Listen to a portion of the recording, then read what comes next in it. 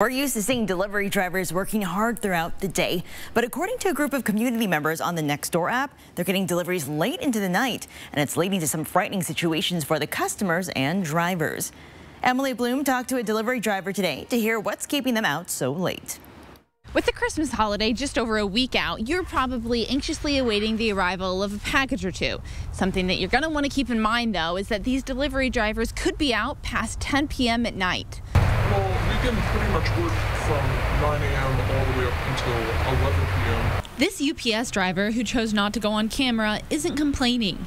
They love what they do and take pride in their job, adding they're treated really well by the company. We have amazing benefits, so it's pretty much worth it. Plus, we're Santa.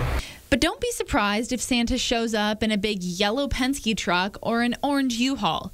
UPS runs short on their brown trucks this time of year when the volume doubles. So a lot of people get weirded out when rental trucks are coming onto the property 9, 10, 10:30 at night sometimes. With the change in hours and delivery methods, these unsung heroes of the holidays are being mistaken.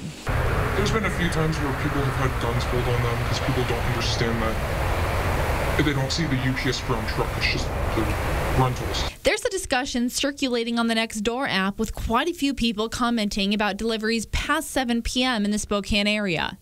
Weather conditions only complicate things for these delivery drivers who are doing their best to get packages to you safely. Pretty much doubles our time on the road with the snow on the ground. UPS delivery hours go until 9 p.m. If you want to shorten that window, you can do it through UPS My Choice. You see a rental truck late at night or you hear a doorbell, it's probably us.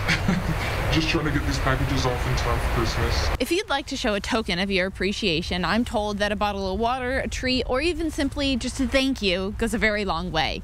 Reporting in Spokane, Emily Bloom, 4 News Now.